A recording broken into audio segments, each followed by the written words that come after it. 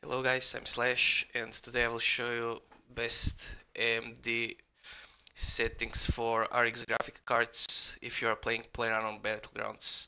I think this will be useful for you and that you will have some FPS increase or FPS boost. Okay, let's go make this in few simple steps. Go on AMD settings, gaming, pick Playerunknown Battlegrounds. Try to follow these steps: anti-aliasing mode, use application settings, anti-aliasing method, adaptive multi-sampling. This leave just as default, texture filtering, put on performance. This is the most important thing. Testillation mode, use override application settings, and the maximum desolation mode put off. This is main part and this will increase your FPS. Everything else is like on default. Just go on display. I'm using two monitors, if you can see. One is FreeSync with my graphic card.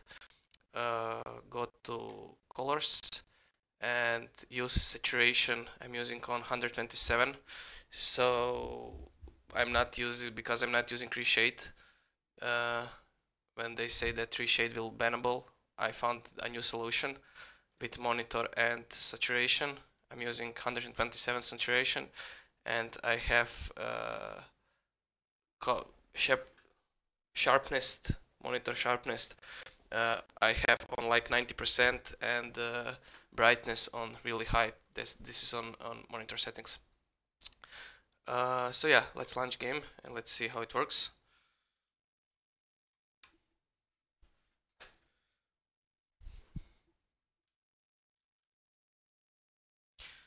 I try like many settings and I read many guides about FPS boost, but I found this for me like best settings. I will show you my settings in game right now and you will see how game is working smooth and going smooth, like almost all the time over like 100 FPS.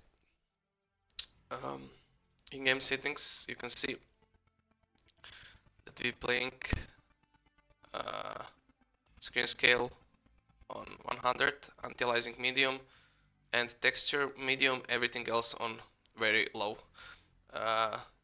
Everything what is on very low we are compensating with sharpness and saturation. Okay, let's start the game.